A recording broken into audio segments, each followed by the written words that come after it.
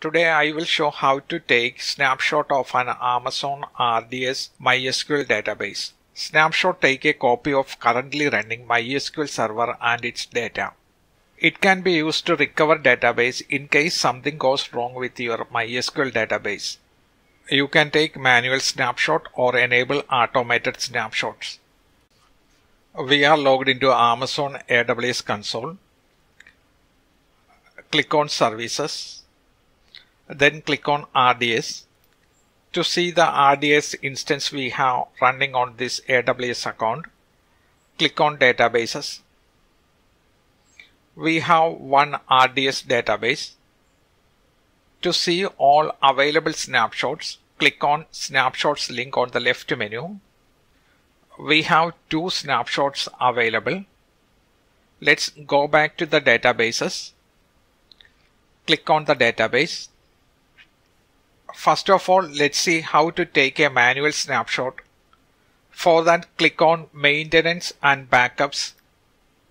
Scroll down, you will see the Take Snapshot button. Another option is under the Actions. You have Take Snapshot link. Click on the Take Snapshot. You need to give a name.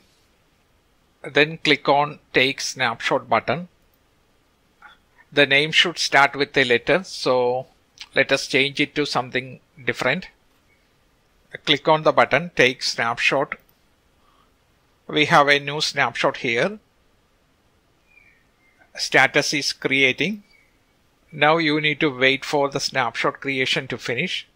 The snapshot creation takes several minutes depending on the size of your RDS database.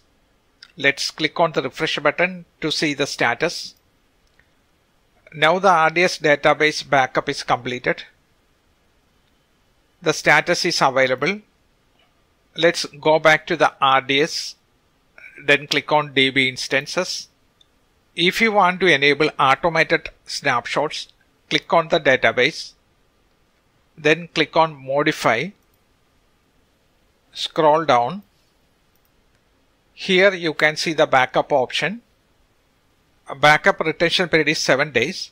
And that means after 7 days, the older backup get deleted. So at any time, you have backup for the last 7 days. Backup window, you can select the time at which the backup will be taken. In this case, we have UTC 5:38 AM. The backup will be taken on 5:38 AM UTC. If you don't have this backup enabled, you can enable these options. Select the retention time and then select the backup window. After that, click on Continue.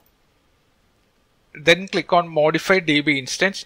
In this case, we already have backup enabled, so we don't have to do anything. So I click on Cancel. Thank you for watching. Hope you find the video useful.